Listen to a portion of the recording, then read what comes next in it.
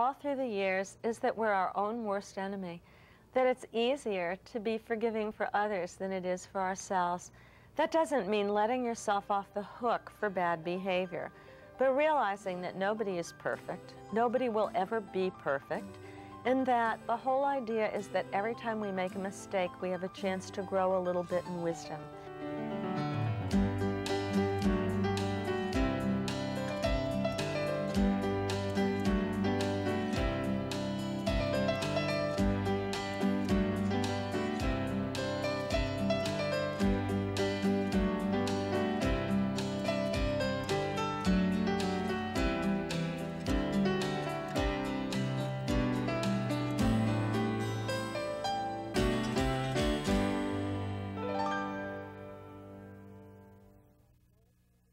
Welcome to Worth Quoting, a program sponsored by Florida Community College at Jacksonville. I'm Carol Spalding, your host, and today we're delighted to have with us Dr. Joan Borysenko.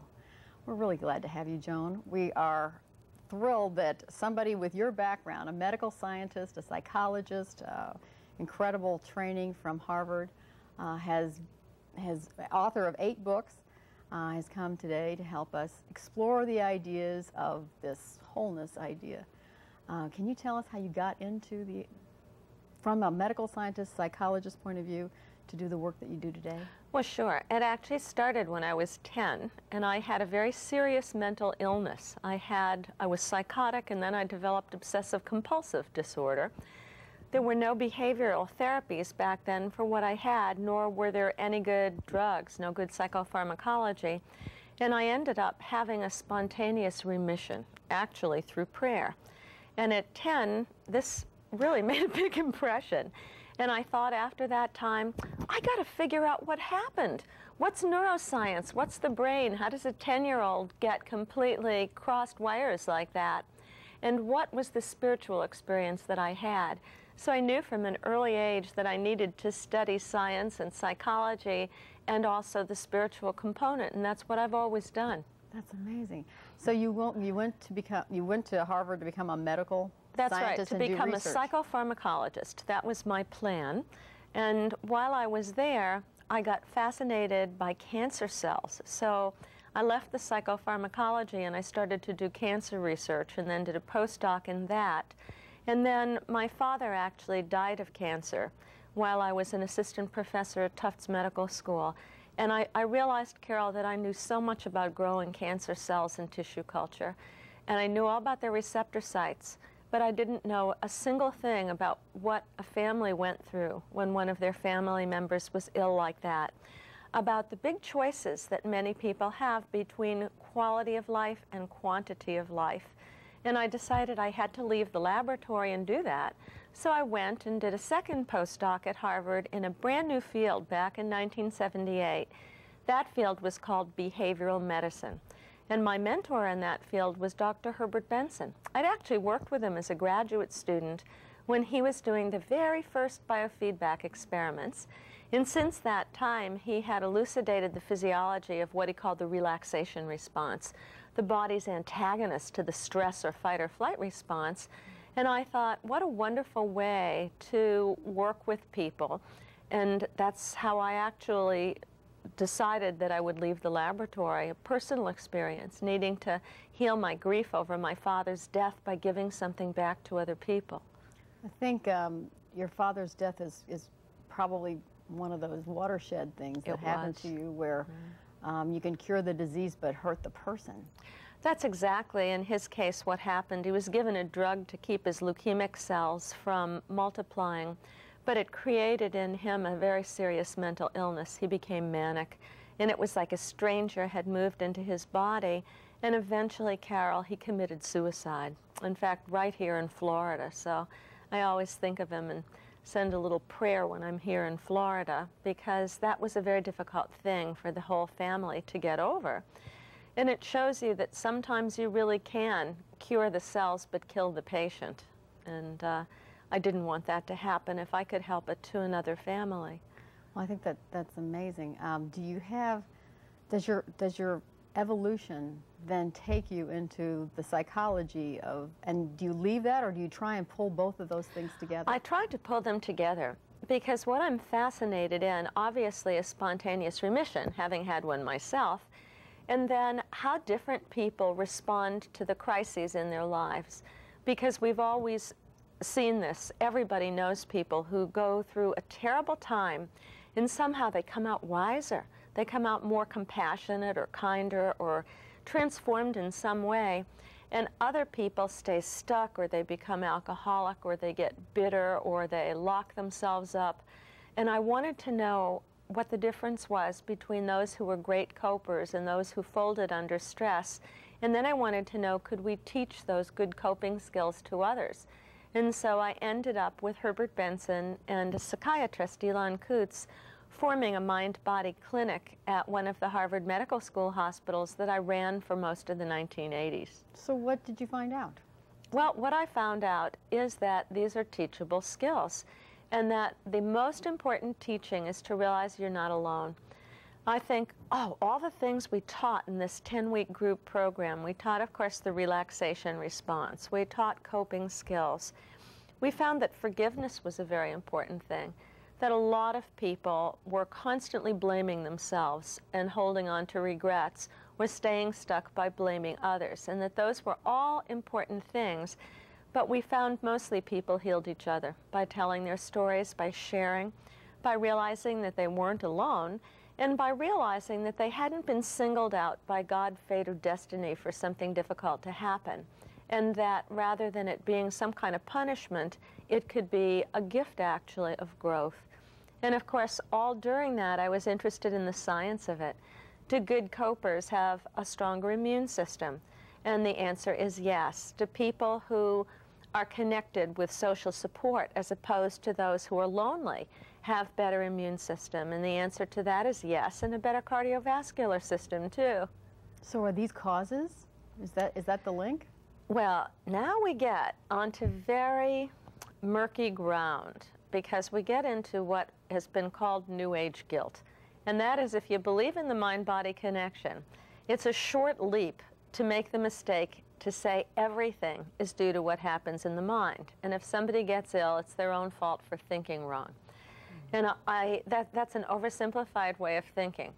To my mind, there are a lot of factors that cause illness. There's genetics. There's, of course, what goes on in the environment, which is an enormous cause of illness. Probably 80% of all cancers are caused by environmental pollution. And the mind is part of that. If, of course, you manage to be chronically immunodepressed because you're a Grinch who can't stand yourself and other people, cynical, out of touch, and all those things, lonely, and you have not enough of a kind of white cell called a natural killer cell, it's more likely that a cancer caused by some other factor will grow. But it's only one of many factors. This issue of forgiveness, if you hold grudges, if you can't let go, does that make you sick? It absolutely does. It's one of the biggest causes of stress. The body releases a hormone called cortisol when it's chronically stressed. And people who have trouble forgiving tend to release a lot of cortisol. In fact, you might remember Hans Selye. He got a Nobel Prize. He was the father of stress. He studied this whole cortisol connection. It's an interesting anecdote about him. In his 70s, he was diagnosed with mesothelioma, which is a cancer of the lining of the lungs, and it's a difficult cancer. And the doctor said, well, Dr. Selye, maybe you have 4 months to live. So he thought, what can I do in 4 months? And he thought he'd write his memoirs. So he started to go through his journals, and he'd kept one from the time he was a med student. The first journal contained the story of one of his mentors who'd stolen Selye's research and published it for his own. And of course, all of the anger came up, and he realized he'd been hanging on to this for 50 years. And he thought, what should I do? Should I expose this person or let go of it? And he thought, the person's dead. If I'm holding on to it, whose body is suffering the chronic stress? So he managed to forgive the person. And as he went through his journals, the whole thing was a forgiveness exercise. And about a year later, excuse me, it occurred to him that he was not dead yet. And so he went back to his doctor, and sure enough, he had had a spontaneous remission of his cancer. Now, I love spontaneous remission stories, but it's important to realize that not everybody who forgives is going to have a spontaneous remission of illness. Most likely you will live longer than you would have, but the most important thing is that you will heal yourself. And to heal is different than to cure. To cure is to restore physical function, but to heal is to feel authentic, in touch with who you really are, able to offer your gifts, to be in right relation with other people, to feel like you've got good relationships, you can communicate, that you can give them and they can give you. And then for many people, it has to do with right relationship to a larger source, to God. So that's healing in a nutshell. So does it have to do with, I mean, all the religions seem to have this forgiveness part to it, that you must forgive. They do. And I did actually an audio program a couple of years ago called 70 times 7, from a quotation of Jesus in the New Testament when someone said, how many times should we forgive? And the numerology of 70 times 7, according to, old Jewish gematria or numbers, really means infinitely. So you can look and say that the heart teaching of every religion really is love thy neighbor as thyself, and forgiveness is a very big part of it. How do you, is guilt a byproduct of this lack of forgiveness? I mean, how does the guilt work also? Well, there are a couple of kinds of guilt, good guilt and bad guilt. And, thank goodness for good guilt, that when we do something wrong, our conscious, the voice of that higher potential within us, speaks forth and says, you really blew this, you could have done better. That's good.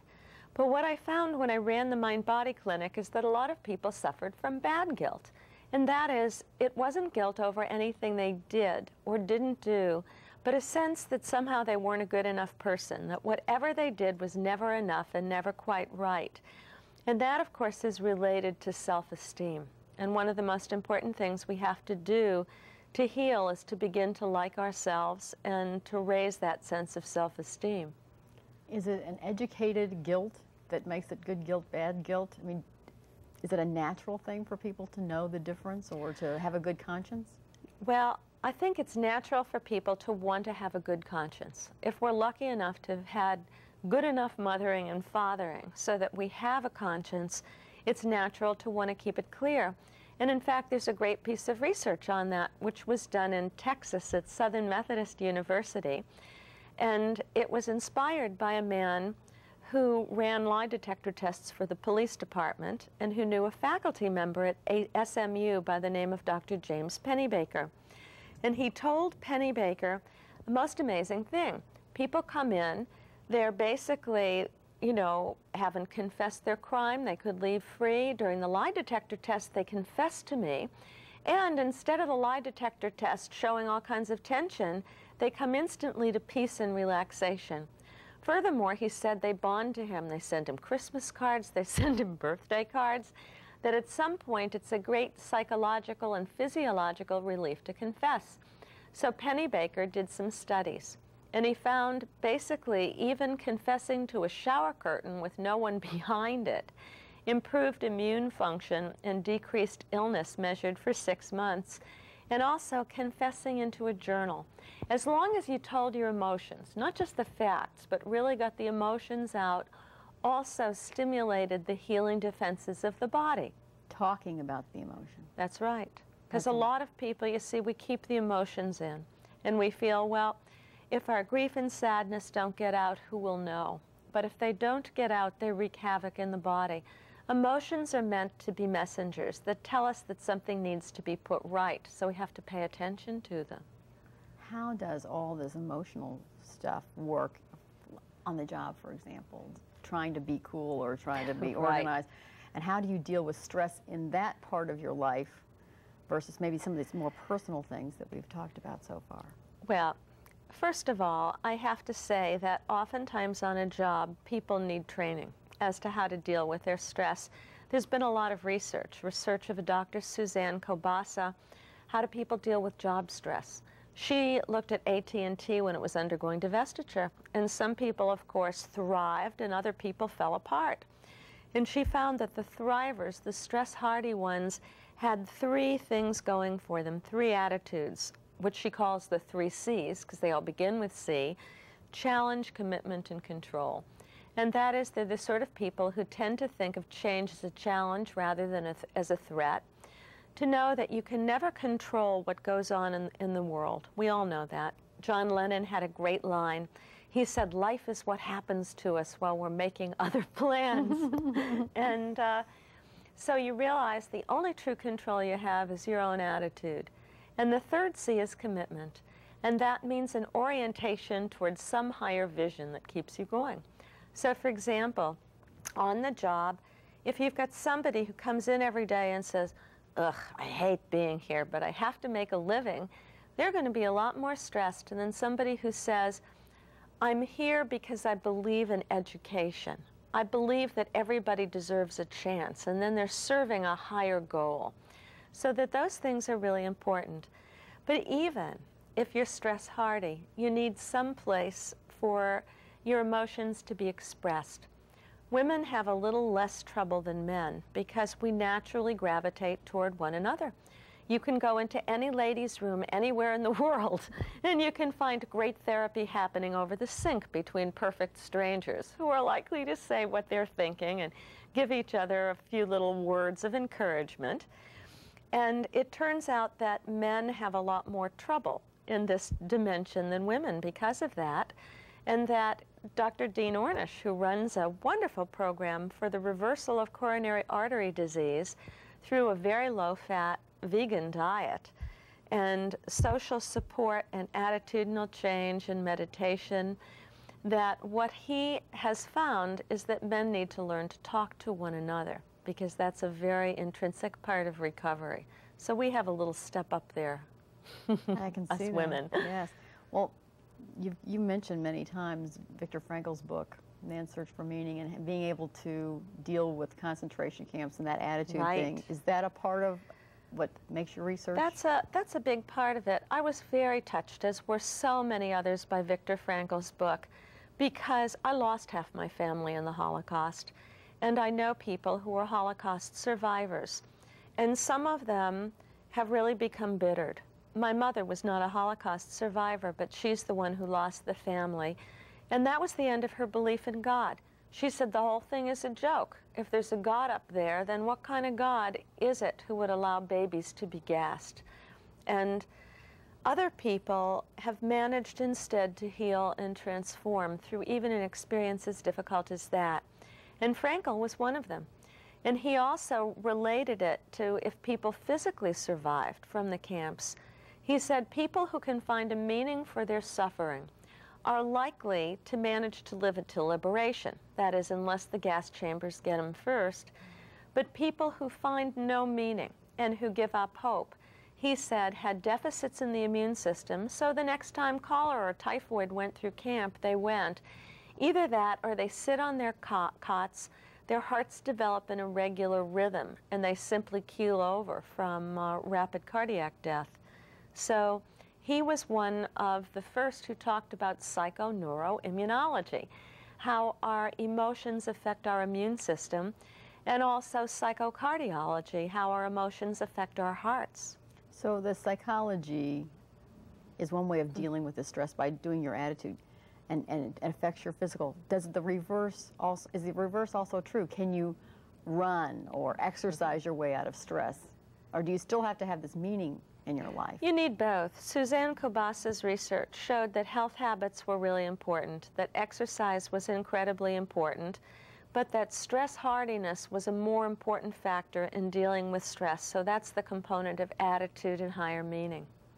Is your research now focused on what? Physical, mental combinations, wholeness? Where is it going?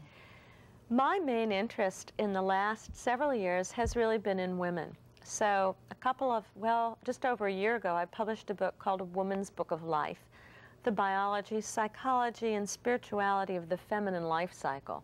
So I traced our changes in brain development, in hormones, to see why it was. I wanted to know why women bloomed in midlife.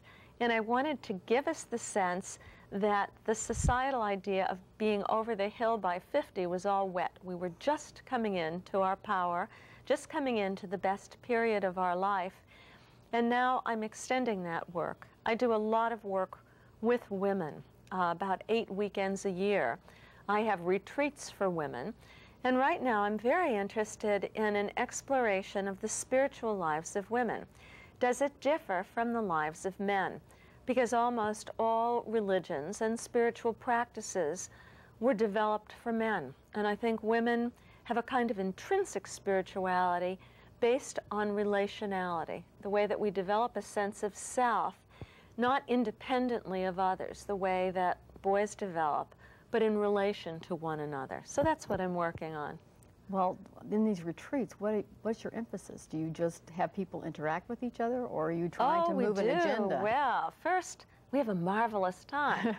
We start on Friday night, and we celebrate a Sabbath celebration. So I always say to people, if you're Christian, what do you think Jesus was doing on Friday night? And of course, he was celebrating the Sabbath, which is time aside. And as women, we really need that time aside. We need special sacred time when we can put away other people's needs and attend to our own inner life, have joy, be with one another. So that's what we do. And we do a number of things during the weekend. We do certainly spiritual discussion, we do some prayer, we do meditation, we do some work healing memories. My retreat partner, Elizabeth Lawrence, is a pastoral counselor and trained in a specific technique of letting go of some of these negative memories, of not forgiving self and others and working that through.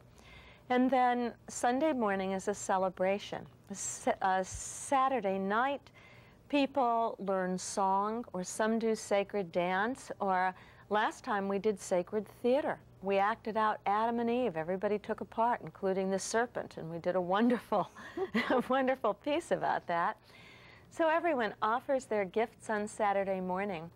And being women, rituals naturally occur.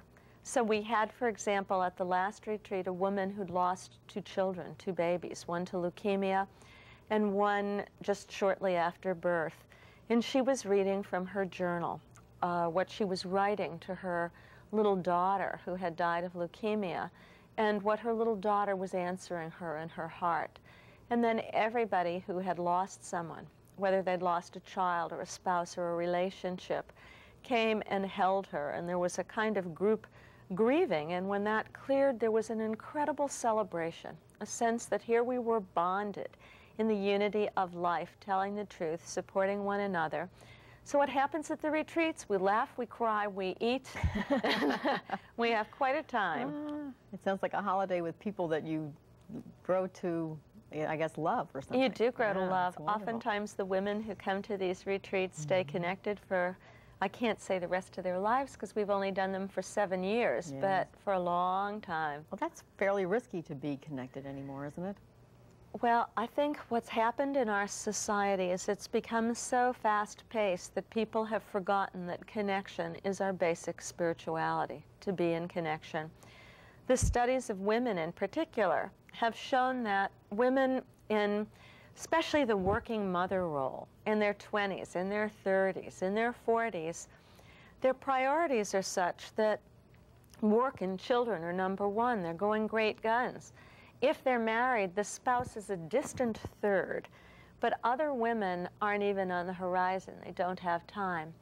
And that's hard because as women, we need that connection. We need that sense of emotional expression.